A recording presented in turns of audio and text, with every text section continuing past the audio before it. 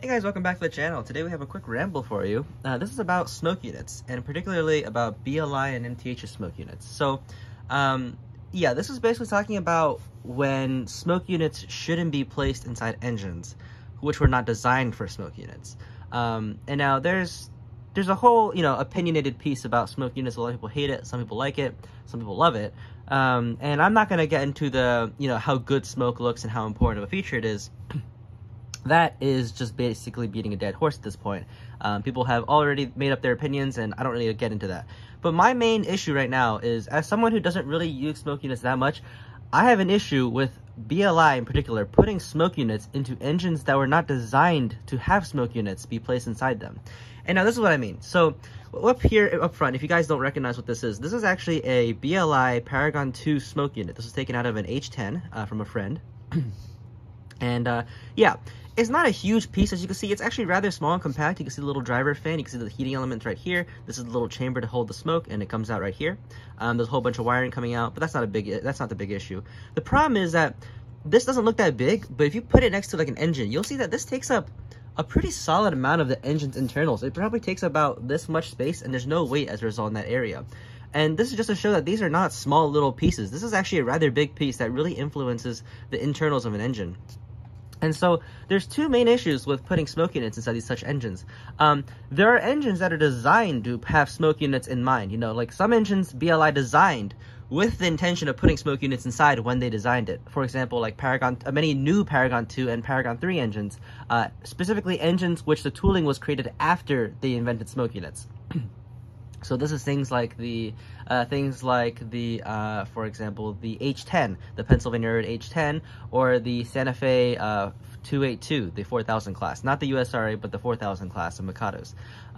These are all engines that were designed with the smoke units in mind, and that's the reason why they're balanced. But what my issue is more when they put them into engines that they didn't have, the intention of putting smoke units when they first designed it. For example, the PCM I1sa's. These were made in the the PCM, which stands for Precision Craft Models, which is an offshoot brand from BLI. And they were not designed to have smoke units in mind. In fact, this was designed before BLI invented their own smoke unit. And so originally these engines, you could tell they were not designed with smoke units in mind because they were all plastic. There was no die cast, no metal part. Everything here is all plastic. And so that can create for obviously issues because this is a heating element, and plastic, this is made of ABS, which is a thermoset plastic, which will basically melt if heated up. That's how they're molded in the first place. Is they simply heat up the plastic and put it in injection molding to mold the piece. So as a result, if you put it in heat, it will melt. And so the problem with that is that these are not designed to handle heat in mind, and so as a result, you'll see a lot of people where the smoke unit will start to melt the plastic itself, the plastic funnel, chimney, smokestack, whatever you want to call it, even the smoke box here. Will start melting. And in fact, I can show you many examples here.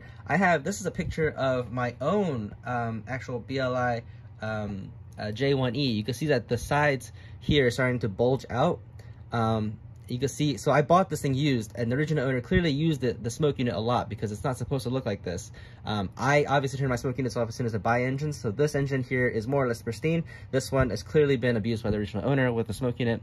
Here's some other examples. This is taken from the BLI fan base, I guess, from Facebook. You can see that this engine has a huge little dent here that's starting to sag in from the T1, which was also made in the PCM days, the early Paragon days of BLI.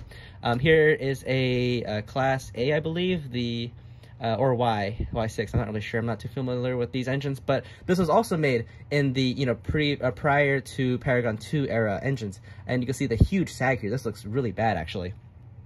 And so yeah, like this includes many engines, including also the BLI T1, which actually is almost entirely die-cast. Everything below the running board and the cab is actually die-cast in that engine, but the boiler for some reason was actually plastic, and so that includes the part here. And so you'll actually see images of Pennsylvania T1s. Sorry, I should clarify. Pennsylvania T1s and also Reading T1s with their plastic boilers melting. So as I said, this encompasses many engines. In fact, that's actually one reason why the USRA Mikados and Pacifics don't have smoke units.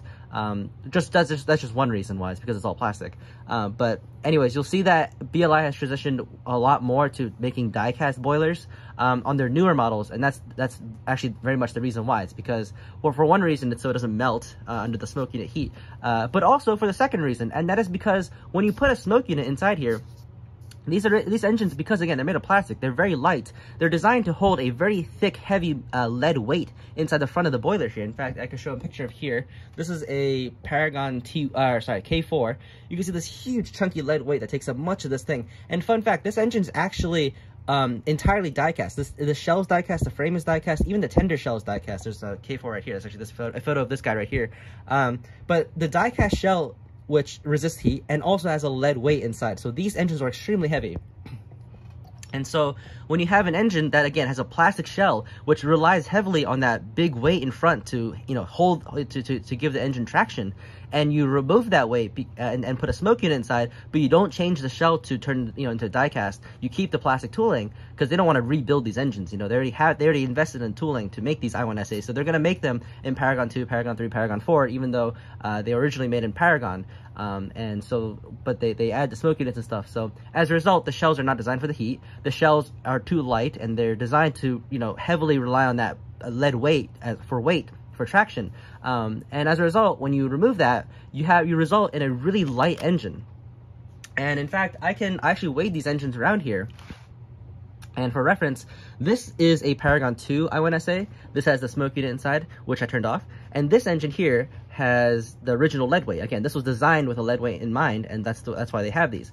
This engine weighs, I did the weight test. None of these have traction tires, but this one weighs 15 ounces. Let me double check. Yeah, this one weighs 15 ounces. Keep in mind, a pound is roughly 16 ounces. I do apologize, I don't know the grams conversion to that. If someone wants to put that in the description down below, I'd really appreciate it, but I don't have the time to do that right now. But anyways, this weighs 15 ounces, so it's almost a pound. This one here only weighs 12 ounces. Now that might not sound like a huge difference, it's only 3 ounces, but keep in mind, a standard, 40-foot freight car in the NMRA standard should weigh about 3.7 ounces. So it's about the weight of a freight car. Now, this is not very heavy, of course, but you're combining basically these two together to create this engine. And so as a result, this engine actually feels quite a bit heavier, and this can pull a little bit more than this engine here. Actually, quite a bit more. And that is actually another reason why BLI has heavily relied on these engines to rely on traction tires. They remove the smoke, they remove the lead weight, they keep the plastic shell, they put in the smoke unit, which is basically no weight, and they force you to use traction tires as a result for the engines to pull anything. Because otherwise, this engine can only pull like 15 cars. It can barely pull anything. These I1sas historically were, able to pull about 100 freight cars. They often double head then to have, 100, 150 freight cars, loaded coal cars, very heavy stuff. These are very powerful engines in real life, but mine can only pull about 10, 15 cars, which in my opinion is pathetic. And so that's the second reason why, is because these are way too light. Even these K4s, which again, these are die cast. They actually were also made before the smoke unit eras, days of BLI. But these, the original ones had a die-cast shell with a lead weight inside, and the later ones, the Paragon 2 and onward ones, removed the lead weight in lieu for a smoke unit.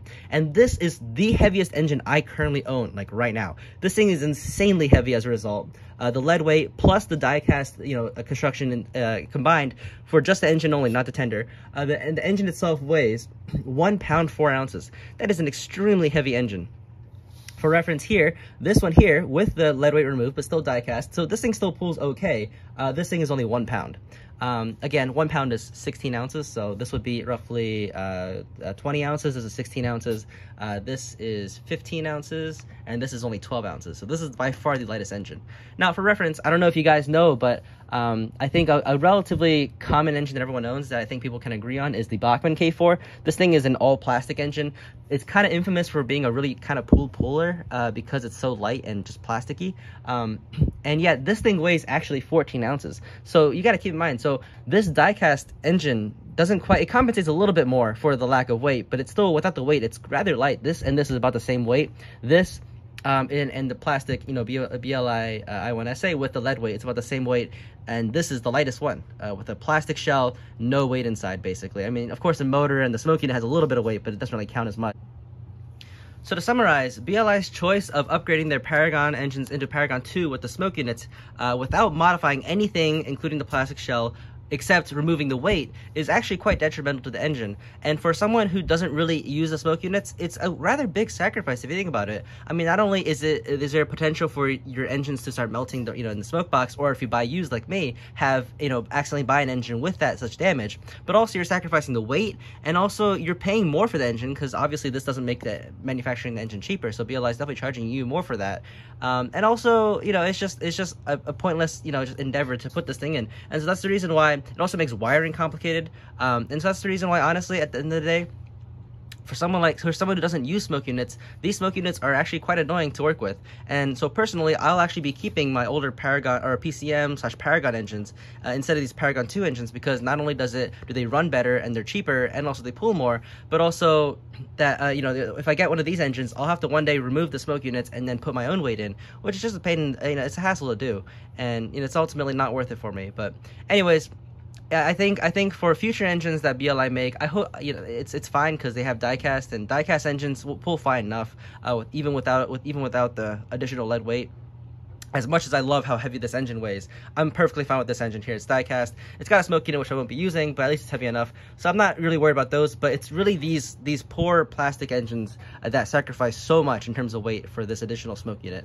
But anyways, that's just my 2 cents. I feel like ideally BLI would try to retool these engines with die casting, or at least a metal or brass smoke box or smokestack, to prevent such damage, and also maybe find a way to increase weight somehow.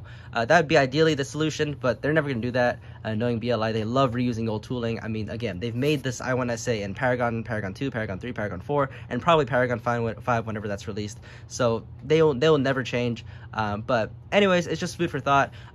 For reference, BLI's competitor MTH, they've famously made, ever since the really beginning, all their HO steam engines with smoke units all are die-cast. The boilers are all completely die-cast, and that's because they've thought ahead. They know that the smoke units will make the engines lighter, and also will damage it if you use plastic, and so that's why they use all die-cast. And their engines are not cheap, but they feel like quality, and they're honestly pretty solid running engines, and the smoke units are also pretty cool. But BLI just has some things to learn, and definitely some improvements to come, to go. But anyways, that's just my 2 thoughts. Let me know what your thoughts are in the comments down below. If you have any questions, please, question that too. I'll be sure to try my best to answer all the questions for you guys. And yeah, that's just another BLI ramble, I guess, for you. But anyways, I hope you guys enjoyed, and I'll see you guys next time. Bye.